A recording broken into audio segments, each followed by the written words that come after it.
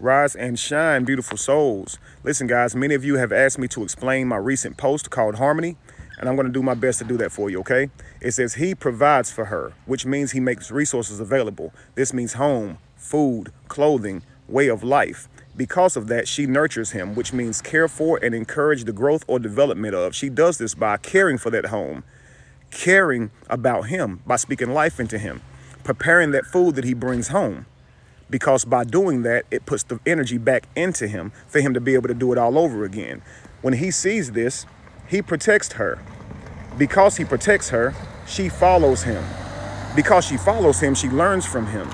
This means that she supports him because now he can lean on her at times because she has learned from him. Because of this, he honors her, which means that he will never make her look bad. He will never live in such a way that is bad representation of her. And because of that, she respects him, meaning she values his opinion, meaning she's very careful how she speaks to him, meaning that she's always positive with him rather than negative, meaning that she becomes his peace. Because of this, he does not hesitate to guide her, meaning teach her everything that he knows to make sure that her life is better. When she sees that, she listens to him. Because she values his opinion. She can see that he is a capable man and a consistent man, and he has proven himself, okay?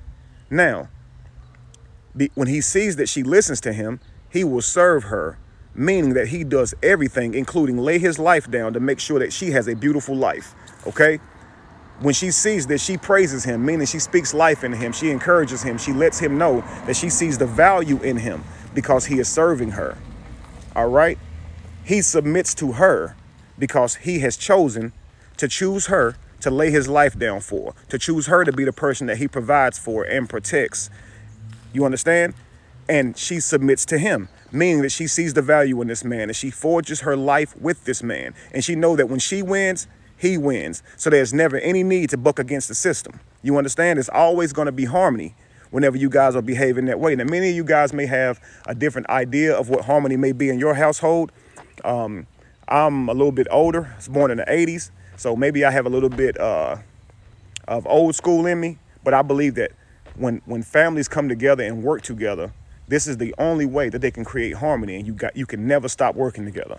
And to me, that's what working together looks like. You guys tell me what your idea of harmony is, and we'll go from there. All right? Be evolution. Be the change that you want to see. No candle loses its flame from lighting another. And if you were to ever find yourself in the middle of chaos, it is in that chaos that you find yourself. Peace.